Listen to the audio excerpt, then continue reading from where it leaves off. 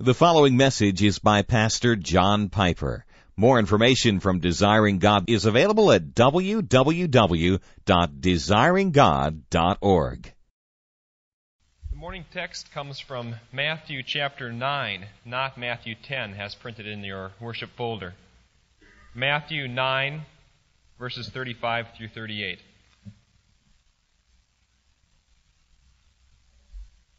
Jesus went through all the towns and villages, teaching in their synagogues, preaching the good news of the kingdom, and healing every disease and sickness. When he saw the crowds, he had compassion on them, because they were harassed and helpless, like sheep without a shepherd. Then he said to his disciples, "The harvest is plentiful, but the workers are few. Ask the Lord of the harvest, therefore, to send out workers into his harvest field." It was the last time, by the way, that I saw Alma. She passed away last night. And the funeral will be on Tuesday at the Alban Funeral Chapel. The time hasn't been set yet, so if you know Alma and you want to support the family at that time, you can call the church and we'll give you the time when we know it. The question that returned to me again and again as 1981 passed away was, might 1982 be harvest time at Bethlehem Baptist Church? Might this be the God-appointed year for a movement of the Spirit that causes a great earnestness to spread through the church, convicting of sin and captivating our desires and empowering us for fruitful witness?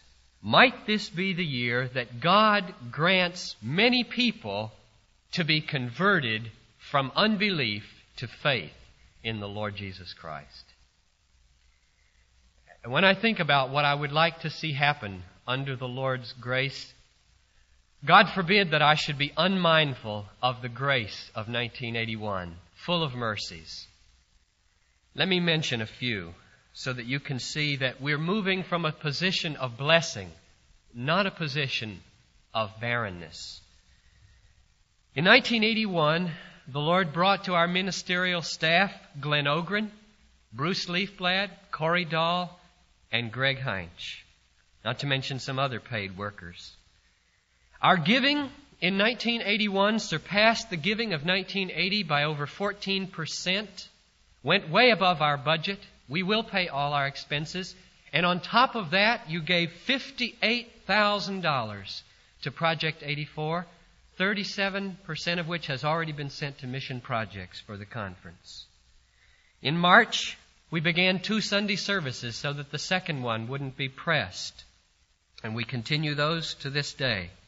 In July, 15 of our members attended the annual conference in Omaha instead of 2, as in the year before. We had the largest delegation to the Minnesota Baptist Conference of any of the state churches in Rochester in the fall.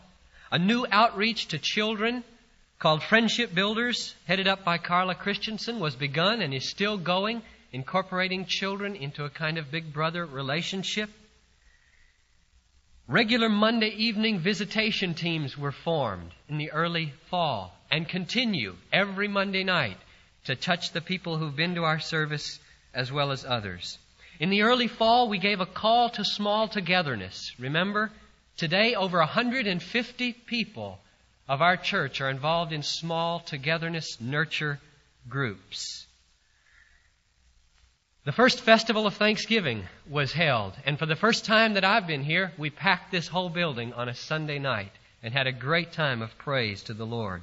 Mrs. Martin, our minister to the Laotians, began a series of leadership training meetings for 8 of our Laotian men, and a few weeks ago, they gave their testimonies in English and Lao to 300 Laotians to whom you, many of your Sunday school classes, fed a Christmas dinner. We began a class called Starting Over for new believers and leaders of the church who'd like to go back and get a refresher. That's going to begin again next Sunday. And finally, 118 people were added to the membership, 71 by baptism. It's not a small thing for a downtown church to experience that kind of vitality when it's 110 years old. The Lord has been good.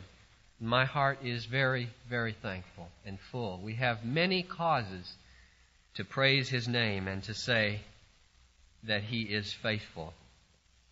But forgetting those things which lie behind, let's press on. There's a need at Bethlehem. The harvest time that I am praying for is something different than what we've experienced. Except for 61 of those Laotians who joined this church, I don't know of any of the 118 people who joined our church who were won to faith through our ministry or were converted through our witness. That means that virtually no Americans were converted and folded into the fellowship of Bethlehem Baptist Church in 1981. And that grieves me. And I don't point any fingers because I didn't win any either. That's not an aberration. It's a symptomatic pattern. I've been studying the history of our church, and I've been watching the conference lately. For the first time in 37 years, the Baptist General Conference skidded to a halt in its growth last year, or in 1980, and went backwards. The first time in 37 years, there was minus growth, 166 fewer people than in the year before. Here at Bethlehem, from 1935 to 1945, the membership grew from 900 to 1,200, the halcyon days under Pastor Scholler. And since 1945, it has been downhill all the way, with one jump when the Bethel Church came in and then an immediate plummet until the low point of 50 years was reached in 1979 with 750 members. It's no wonder that people ask, is there really a possibility for turning around an old lady like Bethlehem?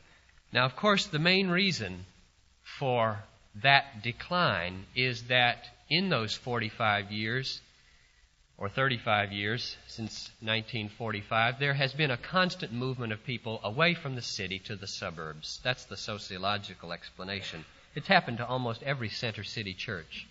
But you and I both know from what I just said about last year that beneath all the sociological talk, there is a need.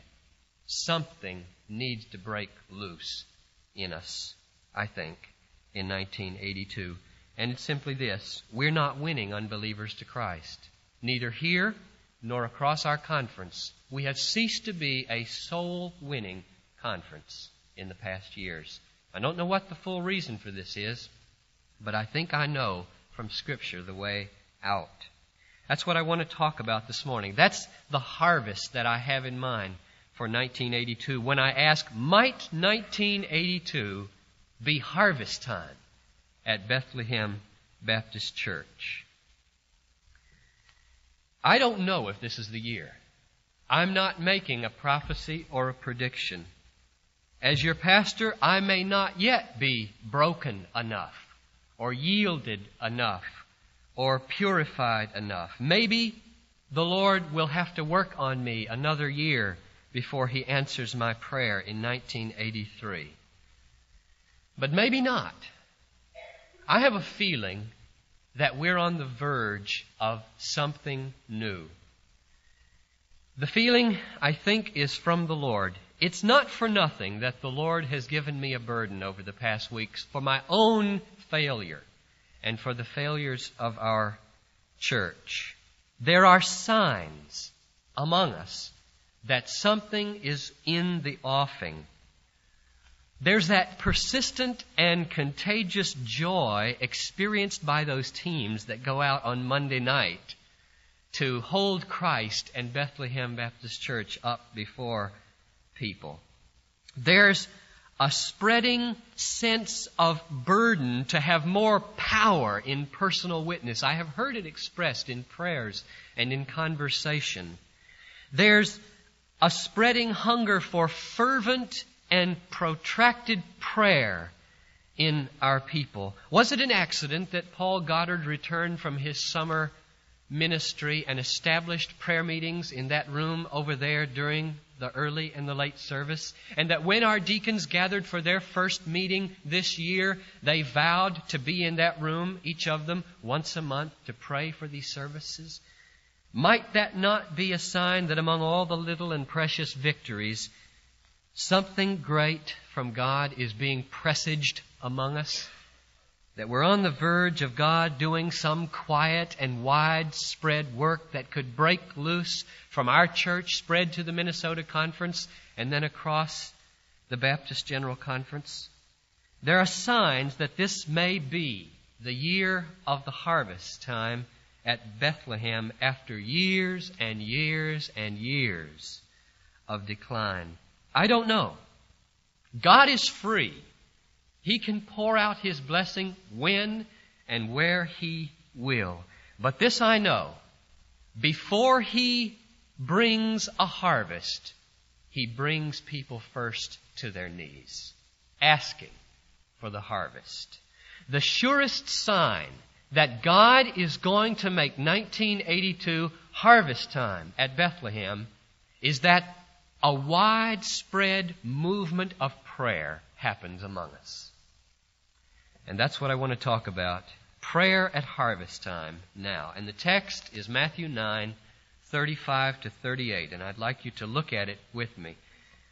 It describes a situation not unlike ours, if we have the eyes to see it, and Jesus' response to that situation. And I think if we see His response, we'll have a great clue as to how to act in our situation. And all I want to do is lead you this week in obeying the command of Jesus in this text. Let's notice 4 things. First of all, there is a need which Jesus finds, a privation among the people. Verse 36. When He saw the crowds, He had compassion for them, because they were harassed and helpless like sheep without a shepherd. People without Christ are like sheep without a shepherd. Soon they are going to run out of pasture and starve. Or they're going to get caught in a big thicket or get lost somewhere out in the dark and they're going to die. And in the meantime, they are harassed and helpless and tormented. And I know that the unbelievers you know may not look like that on the outside. They don't look like sheep. They look more like stallions, perhaps. But if you see them with the eyes of Jesus, and don't get deluded by that shell of self-assurance, they're just sheep. They're just lost sheep with no connection with their Maker and their Redeemer. In Minnesota, there are 60% of the population who claim any affiliation with a church. 60%. Among that 60%, 80% are Catholic or Lutheran. The other 20% of that 60% are other denominations, 1% of which are Baptists. Now, assuming that all 60% of those who claim affiliation with the church are born again and committed to Christ, which is a stupid assumption, that means that 40% of our fellow citizens make no pretense of being affiliated with the church, and therefore very likely do not have any saving relationship with Jesus, because Jesus always draws His people into fellowship with the church. That's the need. And most of them are here in Minneapolis and St. Paul, probably not out in the boondocks. There is a need. These people, no matter how good or bad, with whom you associate, are lost. They are not saved. They don't have any ultimate meaning in life, being cut off from the one who can give meaning. They can't have a purified, cleansed, and pure and free conscience before God and go to bed free and justified at night.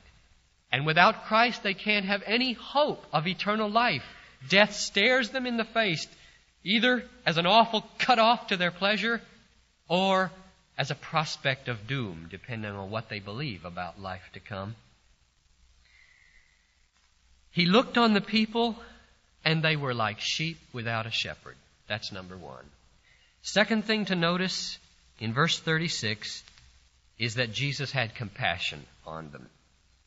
The word means literally, he felt pity in his stomach for them. Can you remember the last time that you felt real strong pity for somebody, maybe just an animal or somebody? I remember in 1978, I visited a missionary friend in Paris. And their little 4-year-old daughter, 2 weeks before, had reached up on the stove and pulled over boiling cooking oil onto herself. And she was in the hospital. And for those 2 weeks, she was just covered like this with welts and blisters. And she could not be with her parents. It was a totally sterile room, cut off from her parents. And I remember standing there at that window as her mommy tried to reach her and showed her pictures with this book and the tears streaming down her face. I felt so much pity. I wanted to smash that window. I wanted to wipe away all that oozing flesh. I wanted to do something. I couldn't. And I've tested myself again and again since then.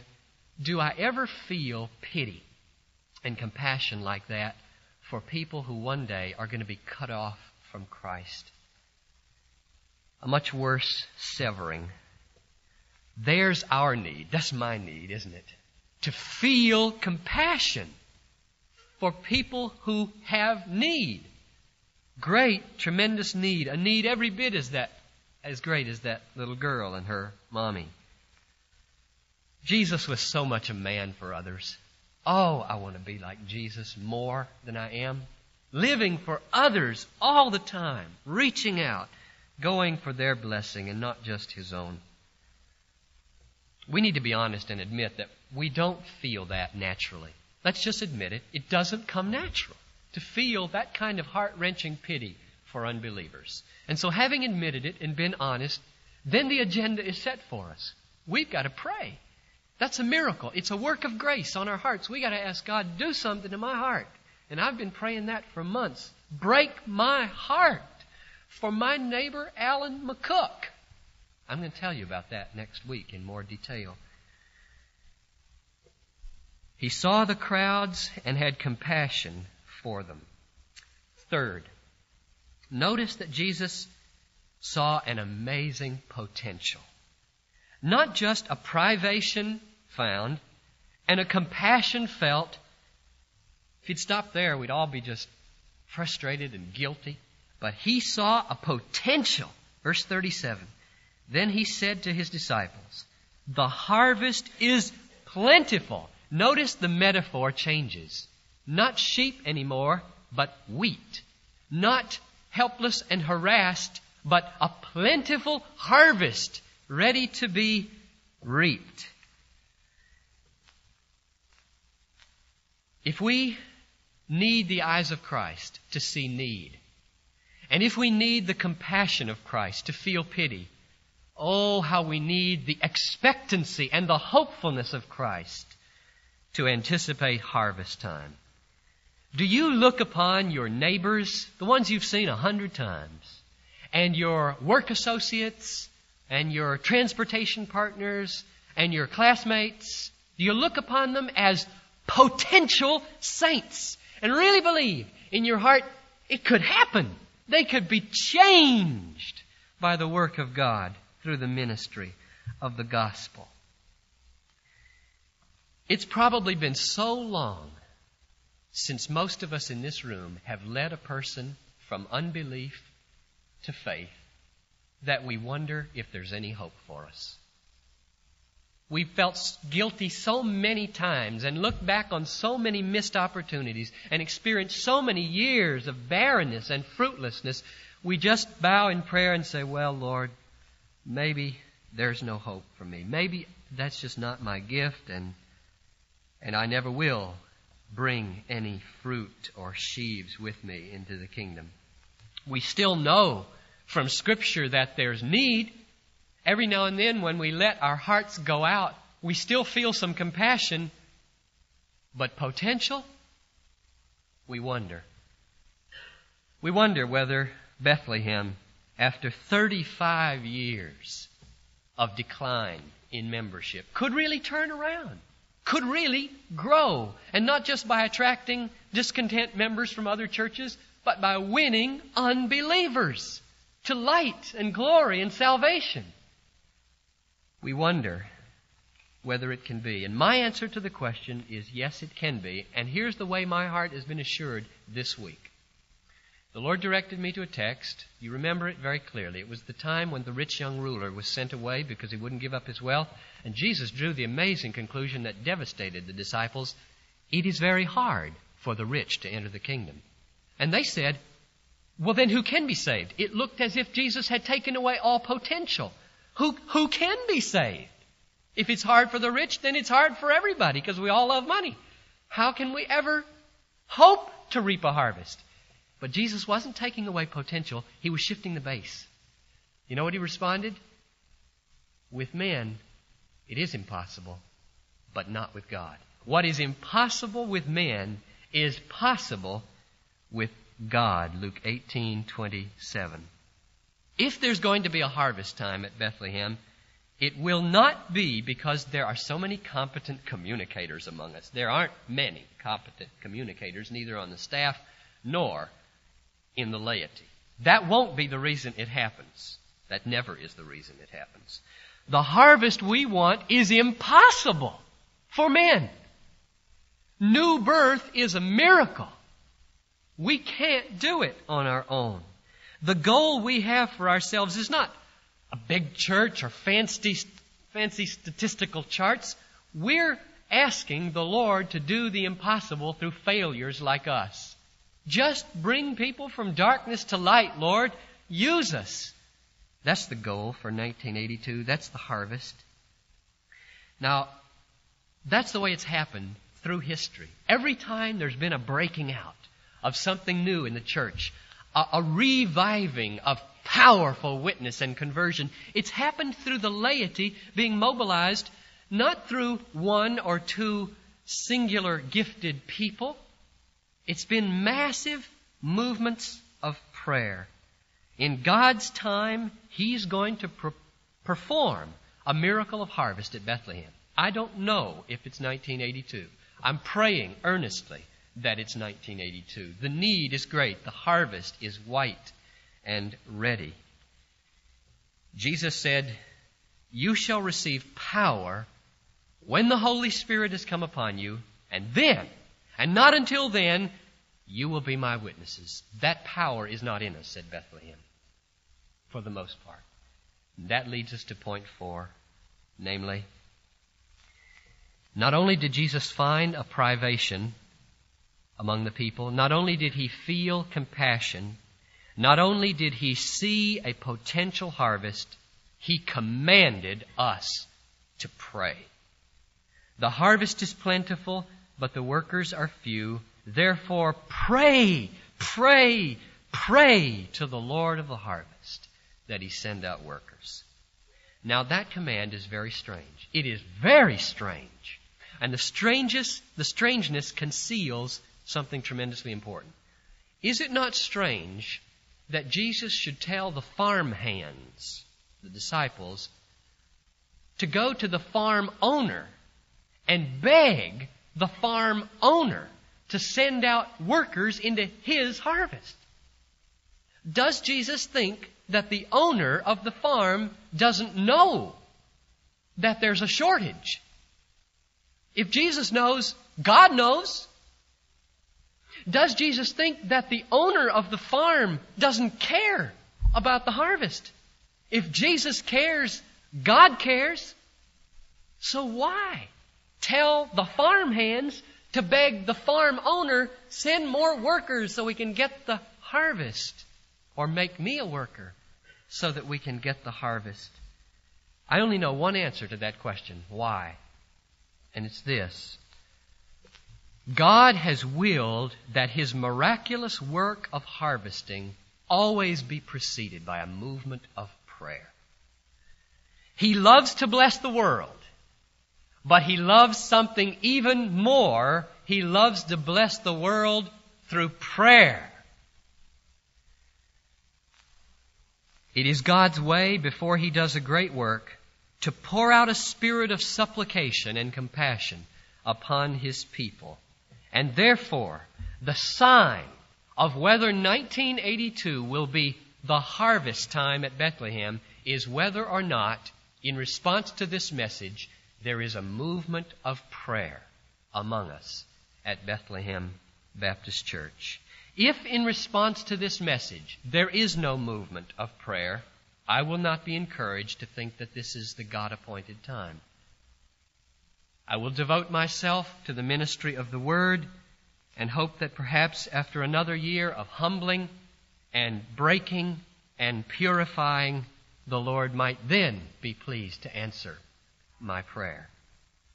But if in His sovereign kindness this is the year, then I will count the days till harvest time begins. So in summary, looking back at our text now, it teaches 4 things. First, there is a great need. Minnesota is just like Palestine.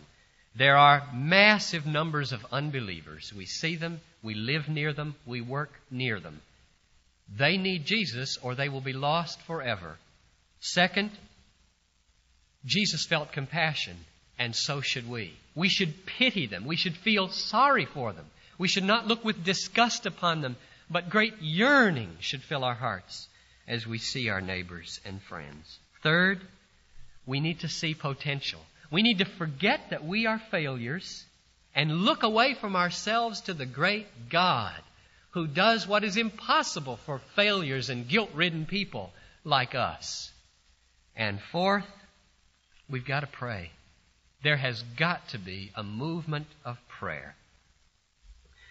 See the privation of men with the compassion of Jesus, and it becomes a potential harvest to be reaped by prayer. Those are the 4 points of the text. Now let me apply it to us in this week, a week of prayer across our conference. From today through Saturday of this week, across the whole Baptist General Conference, we are declaring a week of concerted and fervent prayer. We are a needy, needy people. There is power at our disposal that we have not yet begun to tap, if we would be earnest and fervent in prayer, alone and together. And I'm praying that everybody in this room and all those who hear this message today will pray this week for harvest time like that time you prayed when your best beloved was in the hospital. Remember that time? And I'm going to ask you to do 3 things, or one of the 3 things, or any that the Lord lays on your heart. And as I mention these 3 things, don't say yes or no until you've consulted with the Master. We're going to have a time of prayer at the end. First, I urge every one of you to join me and the staff in fasting 1 meal a day and praying 1/2 hour for harvest time at Bethlehem. For your own soul, that the compassion would fall, that you could see the need, that you would feel the potential, and that you would persist in prayer. That you would pray it not only for yourself, but all these others. And for me as your pastor, I'm in great need of your prayers. That you would remember names from your neighbors and your associates and your classmates and hold them up to God and ask Him to do a miracle that He hasn't done for a long time in your life. And for our conference, some of you perhaps received these prayer folders that we'll be looking at this week. There's a place in here for adoration and confession and thanksgiving and supplication. If you don't have one, they're available in the lobby downstairs. And the needs of our conference on the back. The second thing that I'm going to ask you to do, or before that, let me tell you why I want you to fast. Some of you may have never fasted before. Some of you have told me that you haven't. And yet I'm asking you to fast 1 meal a week. Usually the middle day meal is the easiest. The reason is this. Jesus commanded us to fast in Matthew 6, verses 16 to 18. Second, saints have fasted from the Old Testament times right on up to this present day every time they have felt a desperate need. And that's going to be the clue. Do we feel it or don't we feel it? That'll be the test. If we feel it, I think we'll be inclined to fast and pray. Fasting strengthens faith because it certifies to us that we really care. It says to God, Lord, I want the answer to my prayer more than I want comfort. I want you more than I want food. I want a movement of the Spirit in this place more than I want the feeling of my stomach and that gnawing to be taken away that I feel about 4 o'clock in the afternoon.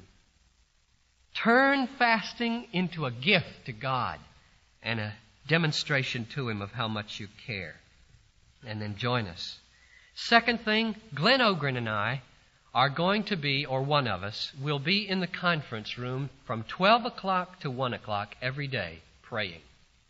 And we want any of you who are free over that noon hour to come and be with us. If we have to overflow and go to another room, I'd be very happy. That's a nice room. We can sit around a table. If you can come for just 10 minutes, come. If you can come for the whole hour, come. That kind of meeting has caused great things to happen in the church. See if the Lord wouldn't have you spend 15 minutes on the road coming, half an hour praying, 15 minutes on the road going, as a way of saying, Lord, I'm willing to trouble myself enough to say, do it at Bethlehem. Make it happen here. That's what my driving means. And then third, Wednesday night, we're going to devote the whole hour to prayer with no Bible study. And I'm asking something very special. I know that there are compelling reasons that many of you do not practice coming on Wednesday nights. There are other things that take your commitment away, which are good. But I'm asking for a special commitment one time in 1982 that you'll come Wednesday night. If you never come on Wednesday nights any other time, come this Wednesday night, just one Wednesday night out of the year, and let's fill that chapel and say, God, as a church body, we want you to move upon us and break down whatever barriers are keeping us from winning people to Christ. Those are the three things that I want us to do. And I pray that you will do all three, or whichever ones the Lord lays most heavily on your heart. And now I want to close by reading something that happened 130 years ago in New York. I've been reading in this book by J. Edwin Orr, The Light to the Nations, about the evangelical awakenings of the last century, trying to see how God did it. What did God do in the past to awaken His church and to bring in the fruit? 130 years ago, around 1850, the earlier awakenings had cooled, and things were not good. Here's what it says. Secular and religious conditions combined to bring about a crash. The third great panic in American history swept the giddy structure of speculative wealth away. Thousands of merchants were forced to the wall as banks failed. Railroads went into bankruptcy. Factories were shut down. Vast numbers were thrown into unemployment. New York City alone having 30,000 idle men. In October 1857, the hearts of the people were thoroughly weaned from the speculation of uncertain gain, while hunger and despair stared them in the face. On 1st July 1857, a quiet, zealous businessman named Jeremiah Lanphier took up an appointment as city missionary in downtown New York. Lanphier was appointed by the North Church of the Dutch Reformed denomination. This church was suffering from depletion of membership due to the removal of the population from downtown to the better residential quarters. Sound familiar? 1857. He was a good city missionary, and the people thought they had the man for the job. Burdened so by the need, Jeremiah Lanphier decided to invite others to join him in a noonday prayer meeting to be held on Wednesdays once a week. He therefore distributed a handbill entitled, How Often Shall I Pray?, which concluded like this. A day of prayer, A prayer meeting is held every Wednesday from 12 to 1 o'clock in the Consistory Building in the rear of North Dutch Church, corner of Fulton Streets, entrance from the Fulton and Ann Streets. This meeting is intended to give merchants, mechanics, clerks, strangers, and businessmen generally an opportunity to stop and call upon God amid the perplexities incident to their respective avocations. It will continue for 1 hour, but it is designed for those who may find it inconvenient to remain for more than 5 or 10 minutes, as well as those who can spare the hour. Accordingly, at 12 noon, 23rd September 1857, the door was opened, and faithful Lanphier took his seat to await the response to his invitation. 5 minutes went by. No one appeared. The missionary paced the room in conflict of fear and faith. 10 minutes elapsed, still no one. 15 minutes passed, Lanphier was yet alone. 20 minutes, 25, 30, and then at 12:30 a step was heard on the stairs, and the first person appeared. Then another, and another, and another, and 6 people were present, and the prayer meeting began. On the following Wednesday, October 7th, there were 40 intercessors. Thus, in the first week of October 1857, it was decided to hold the meeting daily instead of weekly. Within 6 months, 10,000 businessmen were gathering for daily prayer in New York. And within 2 years, 1 million converts were added to the American churches. Undoubtedly, the greatest revival in New York's colorful history was sweeping the city. It was of such an order as to make the whole nation curious.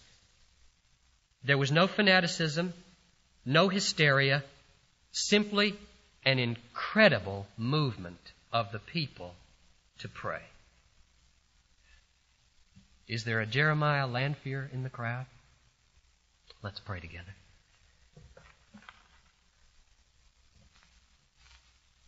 Lord, as we pause now to do business with you concerning this week, I want to lead the people in a prayer of commitment. Let's take them one at a time. And shall we ask together, Lord, if I've never fasted before, if I've never prayed a half an hour every day any week of my life, is this the year where you would like me to make this 1 week resolution?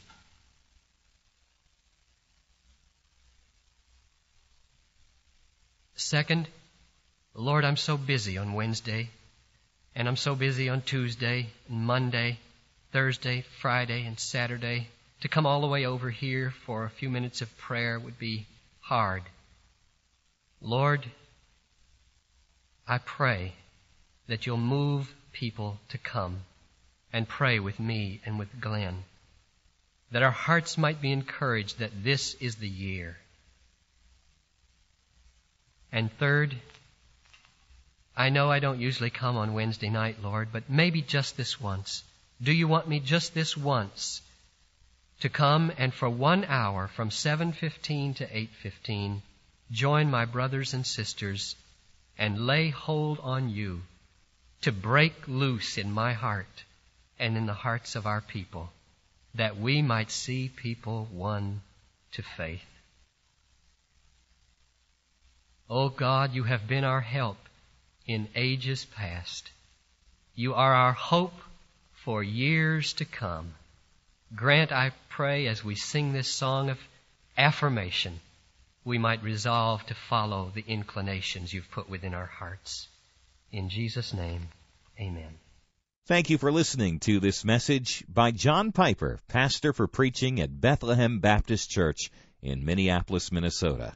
Feel free to make copies of this message to give to others, but please do not charge for those copies or alter the content in any way without permission. We invite you to visit Desiring God online at www.desiringgod.org. There you'll find hundreds of sermons, articles, radio broadcasts, and much more, all available to you at no charge. Our online store carries all of Pastor John's books, audio, and video resources. You can also stay up to date on what's new at Desiring God. Again, our website is www.desiringgod.org. Or call us toll-free at 1-888-346- 4700. Our mailing address is Desiring God, 2601 East Franklin Avenue, Minneapolis, Minnesota, 55406. Desiring God exists to help you make God your treasure, because God is most glorified in us when we are most satisfied in Him.